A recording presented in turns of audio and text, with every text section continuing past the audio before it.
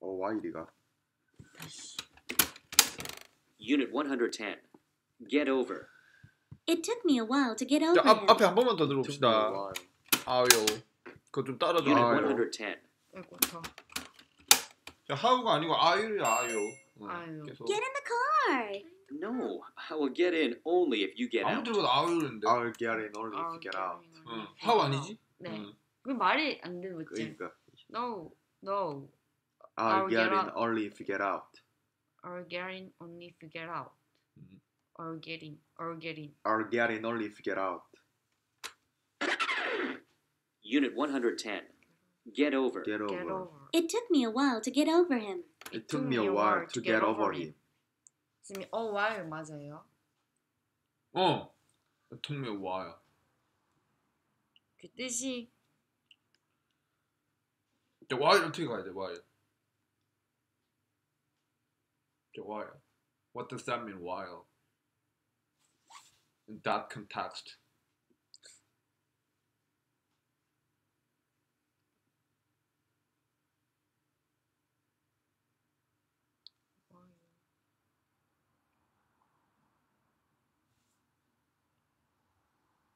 잠시 걸린다. while 몰라? while. 쉬운 단어들 너무 모릅니다. 잠시 동안. 접속사로밖에 모르지. 여러분들 이러면 안 돼. 명사적으로 쓰일 수 있지 이렇게. 한참이야 한참. 잠깐 동안 맞고. 그리고 그 몰라도 유추를 해봐야지. 유추를 해가지고 한번 답변을 만들어 봐야지. 가만히 있으면 어떡해. 그러면 it took me a while to get over me. 그래 그 하는데 뭐지? 좀 걸렸다 이런 뜻이에요? 자, take me 뭐야? 그냥 이렇게 해보자. 서울에서 부산 가는데 3시간 걸린다. 한번 해볼까? It takes 몇 시간이요? From 서울? 3 hours from Seoul to Busan.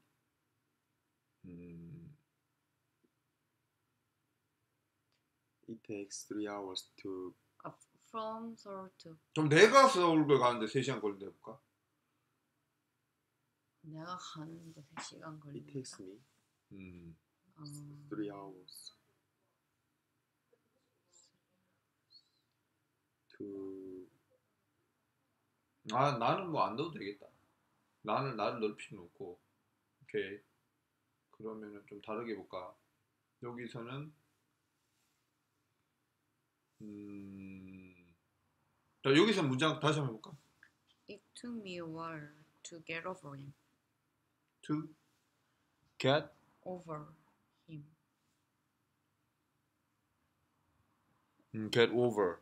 그쵸? 오바요? get over 극복하다? right? 극복하다? 네. get over it.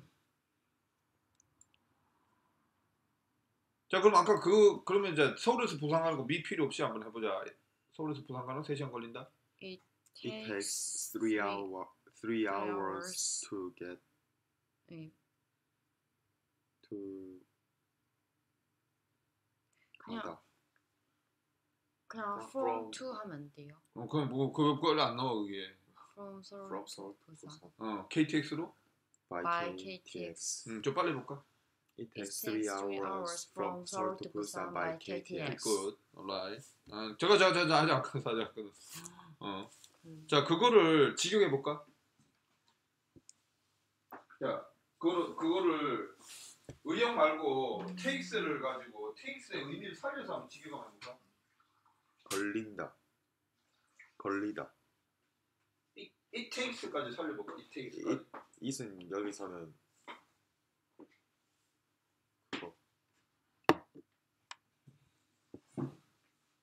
그거 it은 그 전지전 머신 같은 그래 그런 거 자연적. 아니에요? 눈에 보이지 않고 그런 거. 쌤 설명해 주셨던 거. 아니면 뒤에 to 부정사 생략되었고 to 부정사를 앞으로 당기지 말고 그냥 그건으로 해볼까? 그건. 그건 걸린다 3시간. 서울에서 부산까지 KTX 좀 이상하지. takes가 걸리다는 아니지 자체가. 가지이다. 소요하다. 소요하다. takes하고 시간 관계를 어떻게 해야 되지?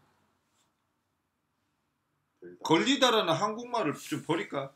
버리고 takes의 원 의미를 살려볼까? 시간을 가지다. 뭐 그렇게 한번 해볼까? 그것은 가진다 3시간을 3시간을 서울에서 부산까지 KTX로. 가져간다고 하면 좋겠지. 자 그러면은 그거를 아까 문장 그것은 가졌다. 나를. 나를 한참 동안 그래도 복하는데 극복하기 위해.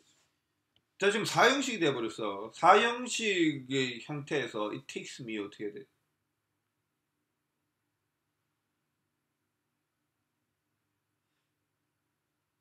가지게. 한참 걸린다. 자 전혀 여러분 정리 안 되고 있습니다. 그럼 이렇게 해보자. 이거를 나에게 그렇게 가야지. it keeps me 3 hours 하면 어떻게 해야 돼? 그것은 주었다 나에게 나에게 3시간을. 3시간을. 간목 직목이라는 개념은 나를 3시간을 줬다 이렇게 돼. 그러니까 그렇게 받아들여야 돼 일단. 나를 3시간 준다.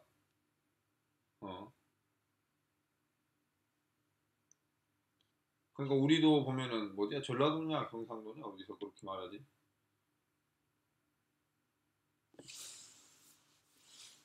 우리 가끔 보면 뭐 드라마 이름 뭐 이런 식으로 말하잖아. 나를 쌀을 좀 줘야 쓰겠어. 쌀? 나를 그거 북한 아니에요? 아 그런가? 전라도냐? 뭐 북한이냐? 나를 복수의 목적어가 들어가대. 들어본 적 있지? 나를 쌀을 좀 나를 좀 돈을 좀 줘야 쓰겠는디? 들어본 것 같은데. 있지? 목적어 2번 연타로 들어가지. 똑같은 개념이야. 그런 현상들이 영어에만 있는 게 아니라는 거지. 요거를 노음 촘스키 교수가 언어학에서 주장한 유니버설 그래머라는 거야. 우주문법. 그러니까 우주에서 쓰는 문법이 아니고, 그러니까 보편 문법이라는 거야. 보편 문법이란 뭐냐? 영어, 한국어로 세분화되기 전에 인간은 모든 형태의 문법을 그걸 받아들일 준비가 돼 있는 상태로 태어나는 거지. 미국 사람이 미국 문법을 유전자를 갖고 태어나는 게 아니고 한국 사람이 한국 문법을 유전자를 갖고 태어나는 게 아니더라는 거지.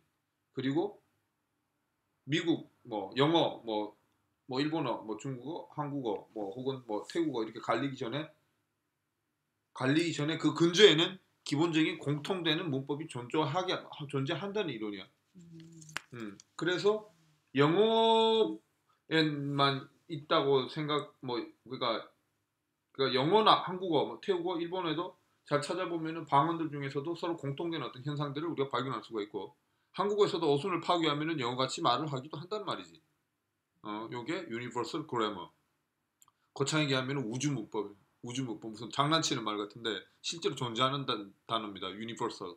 보편이라고 써도 되고 우주라고 써도 상관없어. 왜 우주라고 써도 되냐면은 이런 보편이라는 거는 적어도 지구에서만 적용되는 게 아니라 전 우주에 다른 어떤 언어, 다른 행성에 어떤 언어를 가진 이 생명체가 있다면은 그건 역시도 이 보편 문법 안에 있을 것이다라는 가정하에서 얘기를 하는 거기 때문에 지구 문법이 아닌 우주 문법이 되는 거지.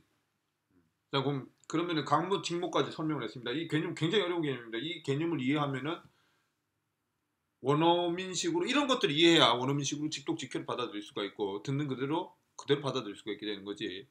그럼 it gives me 3 hours 해서 자, it takes me 3 hours 이거 해볼까? 그것은 가진다 3시간. 나를 한참.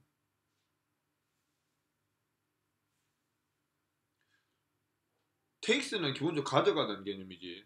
가져가. 나에게서 한참을. 그렇게 가야지. 가져가는데 왜 자꾸 그렇게 그럼 테이크의 자 여러분들은 지금 들통이 났습니다. 테이크의 기본적인 의미도 이해를 하지 못하고 있었고 이게 지금 한국 영어 교육의 현주소입니다. 테이크가 실제로 본질적인 의미가 뭔지는 알지 못한 채 그냥 뭐 걸린다 테이크 이렇게 알고 있었고 그건 뭐냐면 그랑 똑같아. 답지 보고 이제 문제랑 수학 문제랑 답을 외우고 있는 거랑 똑같습니다. 원리는 하나도 모르고 지금 그런 상황이에요. 테이크의 본질적인 의미를 모르고 있었다는 거죠. It takes me a while. 나를 한참을 가져간다. 아까 얘기했잖아. It gives me 3 hours. It gives me money. 간목 직목을 어떻게 받아들이라고? 나를 돈을 좀 주여 쓰겠는디? 라고 하면 된다고 그랬지. 조금 다시 해볼까? It takes me a while. 그것은 가져간다. 나를 한참. 결국 의역하면 나에게서 한참을 가져간다. 그렇지. 이해됐습니까? 시간을 가져간다. 여러분들 굉장히 중요한 겁니다. 이거. 여러분들 이런 게 이해 안 되고 백날 단어 외우고 어려운 단어 1000개, 10,000개를 알아도 이제 소통 못합니다. 이렇게 되면은 장문은 절대로 안 나오지. 이걸 모르는 테이크를 가지고 어떻게 장문을 하겠어? 쓸 수 있겠어? writing, speaking 불가능합니다. 이렇게 되면은. 오케이. 자, 이해됐죠? 네. 오늘 제일 중요한 겁니다. 이거 여러분들 이 생각했어. 옛날에 이 생각했을 거야. 뭐 테이크 이런 단어를 가지고 나 아는데 안다는 착각을 버리고 내가 제대로 진짜 알고 있는가? 이게 본질적인 부분. 여기에 테이크의 모든 유시지를 내가 다 알라는 거 얘기한 것도 아니에요. 테이크의 본질적인 의미를 알고 있느냐? 그 뿌리가 되는 어원이 아니라 뭐야지? 중심 의미, 핵심 의미를 모른다면은 그거는 아무것도 모르는 겁니다. 유시진을 아는 거는 두 번째 문제. 자, 그럼 next. It took me a while to get over him. It took me a while to get over him. I can't seem to get over that horrible memory. I can't seem to get over that horrible memory. Why can't you get over her? Why can't you get over her? Why can't you get over her? Why can't you get over her? 왜 극복하지 못하니? can't가 why can't you get over her? 다시 한번 보자. Good question. 그럼 정확하게 듣고 가지. I can't seem to get over that horrible memory. I can't seem to get over that horrible memory. Why can't you get over her? Why can't you get over her? Can't 맞아. Can't 안 하고 Why can't you? 이렇게 되면 Why can't you get 거의 over her? can으로 보면은 맞습니다. Can't? can't. Why can't you? Can't. 자, 짜증내듯이 얘기하면은 자, 요거 can't 하고 can't 수업 들었습니까? 동영상 네. 봤습니까? 아니 저는 그건 그 나중에 참여 좀 알려줘라. 좀 저기 서로 차증이 다르니까 좀 공유를 좀 하도록 하고 너 따로 보고 너 따로 보고 이제 서로 또 못 찾는 것도 있을 텐데 자 can하고 can't를 이렇게 이거 좀